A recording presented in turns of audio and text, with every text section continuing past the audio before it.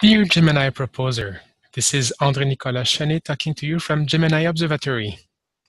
The view you are seeing right now is what you get the first time you open the Phase 1 tool, namely PIT. This video will focus on the overview section, but before we start with that, let me introduce you to the top menu bar, which contains some basic functions that can be useful for your preparation of your proposal. And please take note under Edit of the undo and redo options that are available here. The other sections I want to let you know about is the Problems section, which can be seen at first as a to-do list, so pointing to you what needs to be done for preparing a proposal. You will see as we enter information into PIT, this list coming down. And if any problems are showing up, you will see warning messages and error messages also showing up, guiding us towards what needs to be done before we can submit the proposal. So now back to the overview section. The first fields are pretty self-explanatory. So we first start with a title and then with an abstract underneath. The abstract cannot take any LaTeX symbol and has a maximum of 200 words. Under the abstract box is the tag category selection. You need to select between three possible categories, so the solar system, the galactic or extragalactic category. Make sure to take the one that is relevant to your proposal, as this will help us guiding your proposal to the appropriate committee at the time of evaluation. Under that is the icon for selecting keywords. Keywords are useful for knowing in advance what to expect in your proposal. You have to select at least one, but there's no maximum. You can select them all if it's relevant for your proposal. You have to select them from that list. If you think it's a long list, you can always try with that box here to enter a word that should be into the keyword. And so you can select from the reduced list and click OK.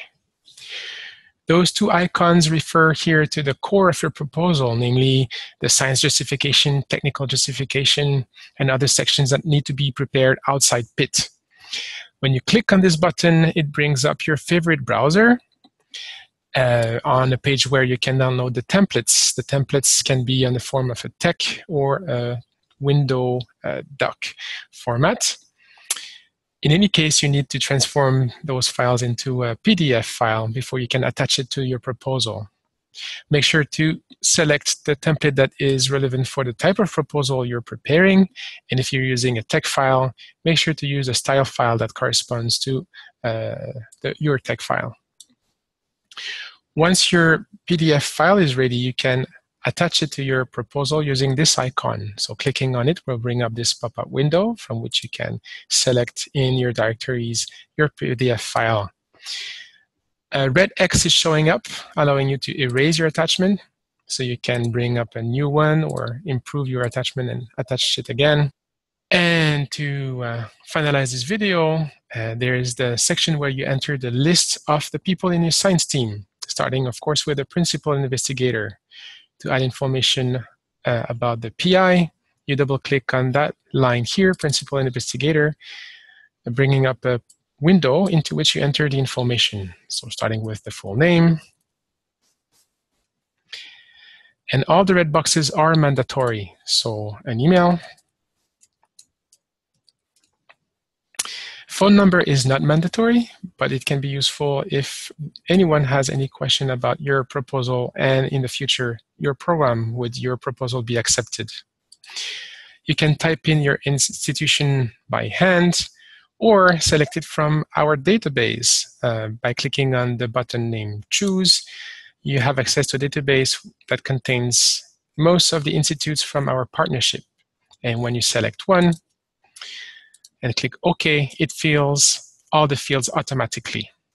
And then you can click OK. To add more people into your team, you click on the green plus sign to add the co-authors names and coordinates, the institution, and the email.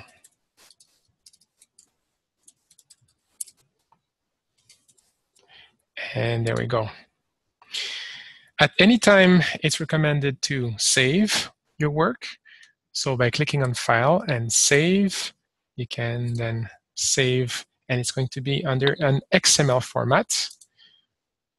And when you want to start over again, starting from where you left your work, if you have to interrupt your effort, you can always load it back by opening it.